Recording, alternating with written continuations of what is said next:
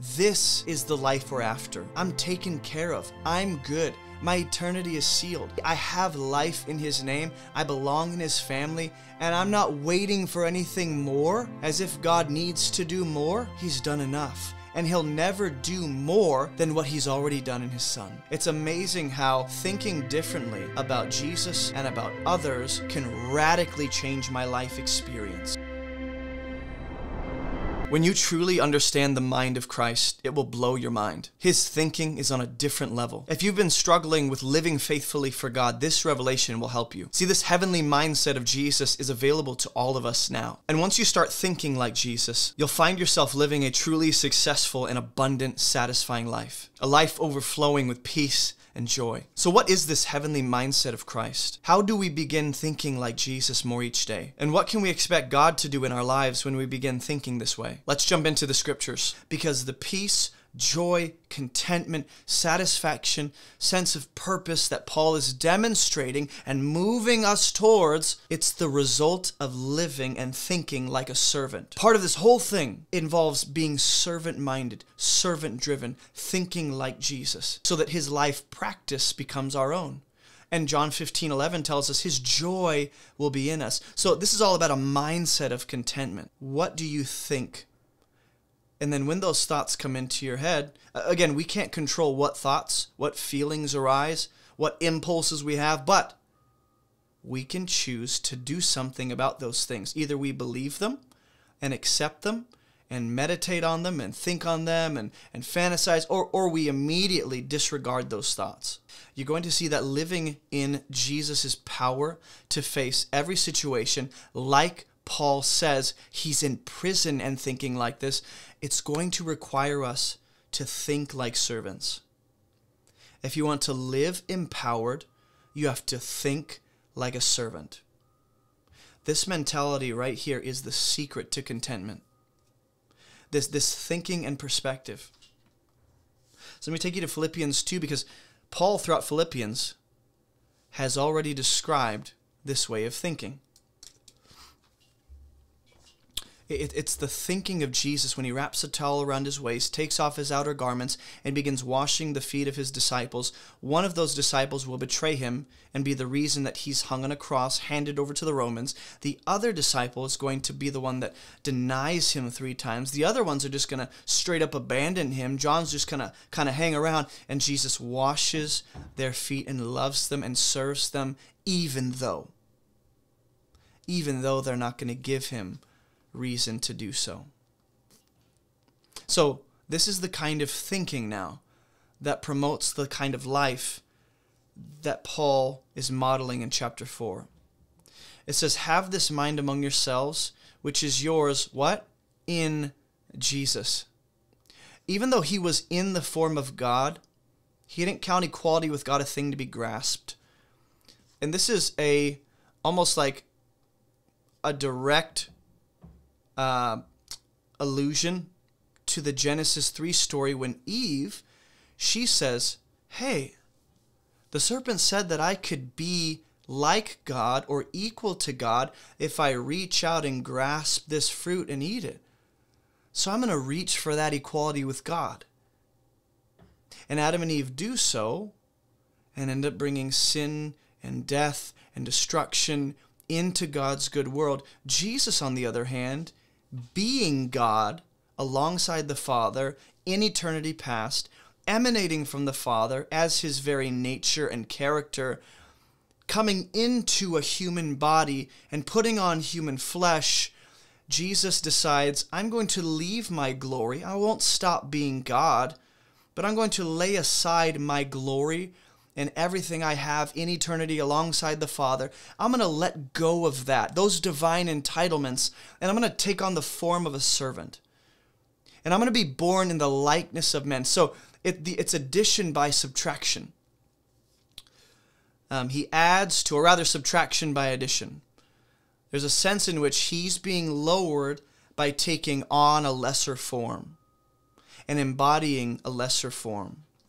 Being found in human form, He humbled Himself by how? By becoming obedient to the point of death, even death on a cross. So this mindset that Paul is imitating and Paul is modeling, because Jesus is the ultimate example, is a mindset of sacrificial humility. It's the mindset of a servant. It's the mindset of I'm preferring others above myself. I'm not reaching for equality with God, but I'm being content in Jesus with my station in life. And some of you, just like me, it is very, very hard for us to be content with our station in life, with our allotment, with what God has just allotted and our portion in this life. It's hard for us in the flesh to be content with that.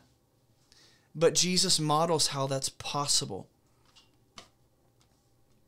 This is the mindset. This is the way of thinking that if you want peace constantly, joy constantly, it doesn't mean you'll never experience inconsistency in your feelings, but you can at least have a sense of joy and peace and contentment and satisfaction that's rooted in Jesus by thinking like this, a servant.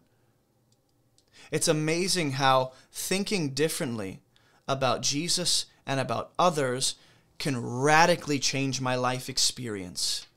Philippians 3, Paul says, not that I've already obtained this, resurrection, glorification. He's not obtained that. Not that I'm already perfect, right? But I press on to make it my own, because Christ Jesus has made me his own. It's as if Jesus laid aside his divine entitlements. Instead of reaching for what Satan was offering in Matthew 4, Jesus reaches for the cross, for the joy set before him. And so by taking on the cross, he's reaching for us to make us his own. From our vantage point, that's a silly decision, right? You would leave glory, let go of that, to not reach for something better, but to reach for something that is nothing more than a creature of the dust made in God's image. And yes, we're made in God's image, but are we worth Jesus leaving his glory? Am I inherently worth that? I wouldn't say that's true, but I would say that God has chosen to value us to that degree, even though inherently I am not that valuable. I am not equal to the life of Jesus. I'm not. Hey, if you don't know me, my name is Jason, and I have some free gifts for you on our website at abovereproachministry.com. Maybe you want to learn how to study the Bible. We have free Bible classes just for you. Are you maybe a newer believer? Go ahead and check out our Christianity 101 Foundations course. Maybe you hate videos. Well, we have a podcast, so you can listen to all of our messages on whatever podcast platform you prefer. Maybe you want to join or start a discussion group. Check out our map of all the current armed discussion groups all around the world. And do you maybe live near Greenville, South Carolina? If you do, you should check out our church. Visit movementchurchsc.com for more information. And if you'd like to partner with us financially, you can snag a copy of my book, Fruitful, or head over to the donate page and donate through debit or credit card, PayPal, Cash App, Venmo, Patreon, or even mail a check to P.O. Box 509, Inman, South Carolina. And if you want to make a ministry connection, feel free to reach out to me on our website. All right, I know that was a lot, but I'm done. So let's get back to the video. But Paul says, brothers, I don't consider I've made it my own. One thing I do, though, as I forget what lies behind, straining forward to what lies ahead. So just as Jesus, right, choosing not to reach for something, but reaching for the right things, Paul's saying, I'm straining and reaching for what? Resurrection, glorification. That's what I'm moving towards. I press on toward the goal for the prize of the upward call of God in Jesus. So if you're mature, think this way. So Jesus has made us his own. We are his prize. That baffles me. He considers us the joy set before him as he's enduring the cross. We are the prize. We are what he's after. And this mentality that we now have in response to that work is that we're sure of our salvation. We are sure our names are written in the book of life. We are working from life, not working for life. And part of that involves we are forgetting the things of our past. We're not living in our past failures and our sin and our successes and our achievements and what was, though I want to frequently remind myself of where God brought me out of, like Ephesians 2 says. I'm not living in that. I'm not stuck there. We're moving forward. towards resurrection and glorification. That's the mentality of a servant, is all of this service is not for nothing. I'm moving towards something. I'm not achieving that. I'm guaranteed that. It's already mine. I'm just making progress towards it until he calls me home. That's the mentality of a servant, is that there's more God has offered us, and that involves letting go of certain things. You will have to make sacrifices in this life. You will have to let go of your own life and say, you know what I value more than my own life? God. That's a hard place to be, but you can get there by seeing how worthy he is. So we're reaching. Verse 19 through 21. Don't have your mind set on earthly things like these people whose their glory is their shame, their God is their belly, their end is their destruction. But our citizenship is in heaven. And from it we await Jesus, a Savior, the Lord Jesus, who will transform our lowly body to be like his glorious body by the power that enables him to subject all things to himself. So our minds are not set on heavenly, are not set on worldly material things of this life. Our minds are set on heavenly things, which means I'm rejoicing that my name, our names are written in the book of life. I'm living and thinking as a citizen of heaven. I'm thinking as one who belongs to God. I'm thinking as someone who doesn't belong to this world, but I belong to another higher kingdom. I'm living and thinking like life is really what God offers. Eternal life is beyond this world and is after death. And I'm just waiting for that. I'm not sitting, but I am awaiting and expecting Jesus to come back. And in the meantime, I'm living like he's coming back. I'm living like this is not my home. I'm living like a foreigner here. I am a stranger. We are aliens here. And I'm anticipating his glorious return where he's going to resurrect and glorify us.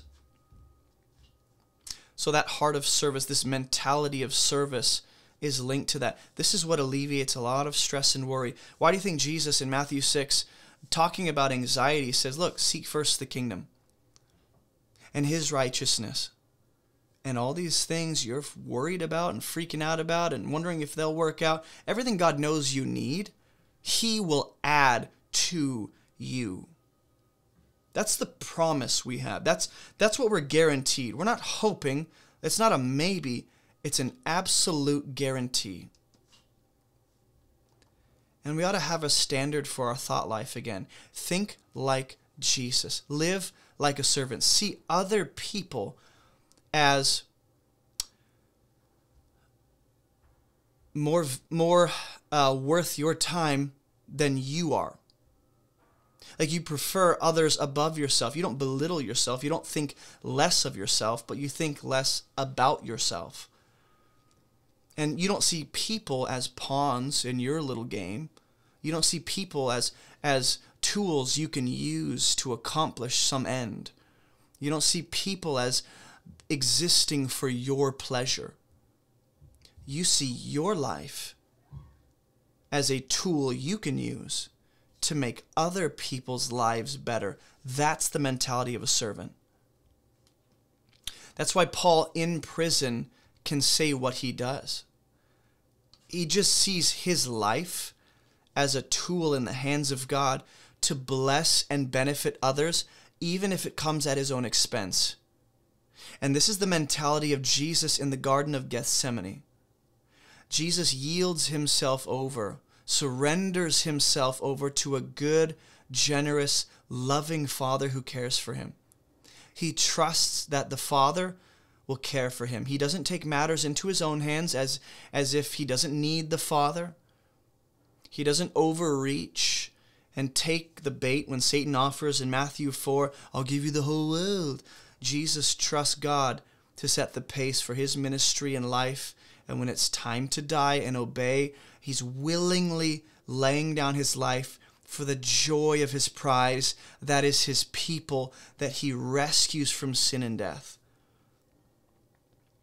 This is the kind of life we're made for, a life of sacrifice, Like that's a life. If you want a life that's characterized by joy and peace, this is the life we're after.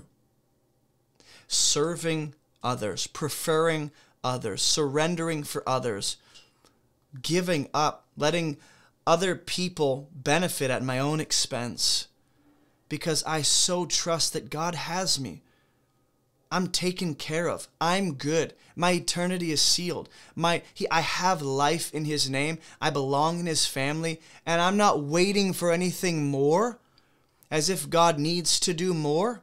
He's done enough, and He'll never do more than what He's already done in His Son. Hey, if you enjoyed this clip, you might want to check out the full video right here, as well as another teaching that YouTube selected just for you. Don't forget to like this video to help us reach more people, and subscribe for more biblical content just like this. And thank you so much for partnering with us financially to make this global ministry possible. Our mission is to move people towards Jesus by teaching them how to read the Bible, so they can live and teach the Bible themselves. Be sure to check out the website and keep moving towards Jesus. I'll see you in the next video.